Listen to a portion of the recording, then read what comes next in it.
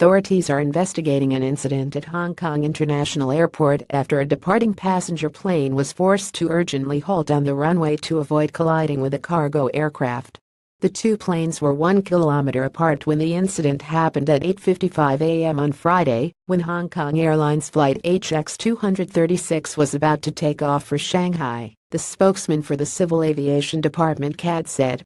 Pilots had to slam on the brakes when they noticed the Air Cargo Global B744, flight number CW831, was also crossing the runway horizontally. The A333 airliner later flew to the destination according to the schedule, he said on Friday.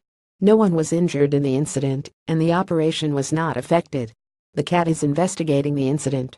Warren Chim-Wing of the Hong Kong Institution of Engineers Aircraft Division said it was rare for such intrusion to take place in Hong Kong and believed it would be investigated as a serious incident. The planes were very close, and the risk of a collision was rather high, Chim said. While the incident was still under investigation, he believed it was not related to the system renewal, which monitors traffic in the air. He said there are radars on the ground to manage the landing situation and other arrangements on the ground. Hong Kong Airlines could not be reached for comment. The airport on Chek Lap Kok Island, which is already running at near capacity, is expected to squeeze in more than 7,000 extra flights a year with the aim of expanding the number to a total of 18,000 extra within 3 years, the Post has previously reported.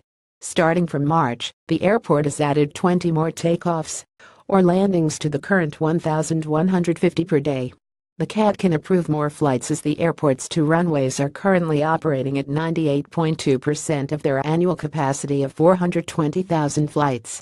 Both the CAT and the airport operators said they have been studying ways to marginally enhance the capacity of the two runways.